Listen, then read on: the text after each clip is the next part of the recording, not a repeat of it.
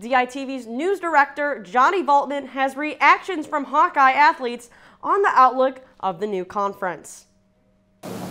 To the gridirons of Kinnick Stadium, from the rolling greens of the Iowa Soccer Complex and Grant Field, to the hardwood of Extreme Arena, the addition of 4 teams to the Big Ten over the summer is not only adding extra competition for Hawkeye athletics, but also additional travel to student athletes as well. I thought it was a little questionable just because, that's a pretty wide gap, but I do like it. Competition is one thing most of the athletes have taken note of, as 4 former Pac-12 schools are coming in with strong teams, adding to an already stacked Big Ten conference. There's just a bigger conference, and in the sense of there's more teams that could be in the Big Ten championship.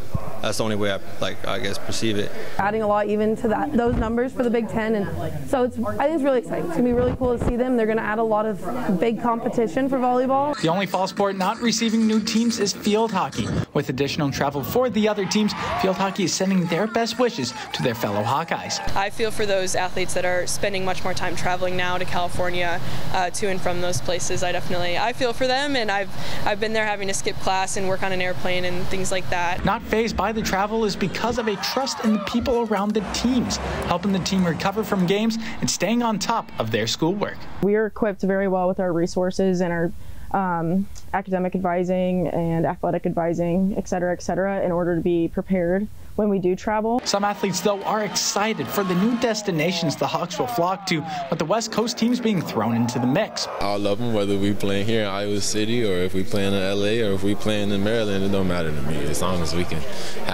I can be around the boys and have fun. That's all I'm looking forward to. I love traveling. It's my favorite thing outside of volleyball, and so my whole family's in California, so it'll be fun for me to spend Thanksgiving with them. It'll be fun. I mean, Rose Bowl is a dope stadium. Midwestern kid, that's a dream to play out there, so I'll sacrifice the long fight for that. The fall season is underway, and the Hawkeyes are prepared and excited for the new look Big Ten. From the University of Iowa, Johnny Valtman, DITV.